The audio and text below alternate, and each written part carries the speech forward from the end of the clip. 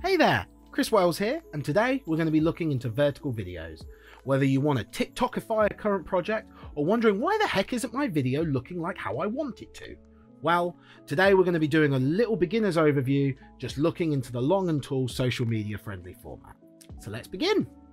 Okay, so we've opened up Lightworks and there's just a couple of things to make sure you get set right in order to get the vertical video working properly. So obviously, if you have just a vertical video clip, let's just drag that onto the timeline here, and you'll see that both sides of this video have the black bars, which essentially is because this is a 16:9 video, but we want it to be 9:16. So there's a couple of ways that we can do this, both basically being the same thing. On your sequence here, you can right click and under playback format, click the down menu here, and you'll see that we have all the way down here, social, portrait large, and just portrait. So on Lightworks Free, you'll only be able to export in normal portrait, but if you wanted to make a project under portrait large, that is also fine. So let's just do that. There we go. So now you'll see that the black bars have gone, and now we just press play, and there we go. There we have our happy little man doing a little dance. This was definitely real footage that I filmed. The other way to change your sequence settings to be vertical, let's once again put the video here. Oh no, it's gone dark on both sides. If we have the metadata box open here, you'll see here there is also the option to change the playback format. And this works exactly the same way as before. You'll see we've got all the different formats down here, and really the only one we want to worry about is portrait, because it's a portrait video as opposed to a landscape one. So we have that here, and then there we go. We got our amazing little man dancing here. But what if we have a video that was originally landscape? Well, we can drag this one down and we got an amazing bit of footage of a penguin, and you'll see now we've got the black bars this way round because this video was originally landscape.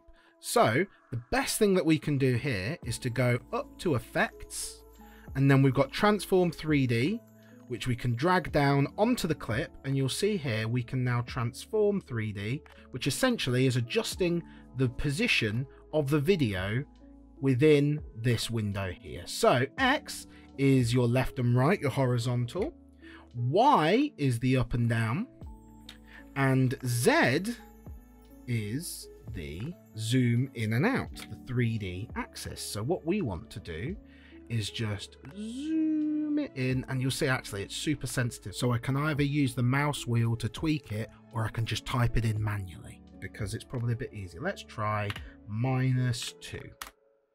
Beautiful. So we're zoomed in enough, no more black bars, but it's not correctly aligned, so let's just try and drag this. Oh, it's a bit sensitive.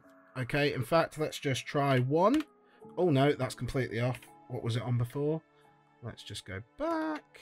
0.32. Let's have a look how that looks. Oh, okay. So 0.4. Oh, look at... Ha! It looks almost as if like I planned it. I really didn't. So there we go. So now we have a nice shot of this penguin walking along, and we have our nice little man dancing and a nice little penguin walking along.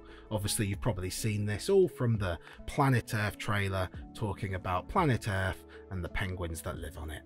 Not really. Okay, so that is essentially how you set up your project and put in your clips so they can match up and work vertically. So now that we're happy with where our sequence is, all we've got to do now is export it, which also has a pratfall, because if you don't get your settings right, you may accidentally export a landscape video as opposed to a portrait one. So in order to do that, we go across to export here, and you'll see some of the options are grayed out depending on what license that you have. Today I'm working on a free license, so let's go down to MP4 here, and you'll see here it says resolution, portrait, and portrait large. The only difference there is the resolution, so it's still going to be exporting as a portrait video, not a landscape. But in order to get a higher resolution, maybe if you wanted a higher quality or be able to export that out, you'll need to upgrade your license. But for today, all we need to do is make sure that we have region, ignore leading and trailing black because there's lots of blank space here.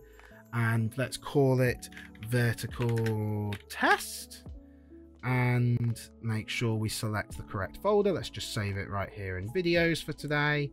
Okay. And then let's just press start. And now we're just letting it export. So now that the video is exported, we can just press here and get the video up and running. And as you'll see, we've now got a nice vertical video ready to upload on any of the socials that we want with none of those black bars. And so concludes our beginner's introduction to working with vertical videos. The key things to remember is that your project settings are set to working with portrait and not landscape, that all of your video clips match up within the window how you want it using the 3D transform settings, and then finally just ensuring that your export settings are set to portrait and not landscape as well. And I hope you have an amazing week, and in the meantime, keep making videos.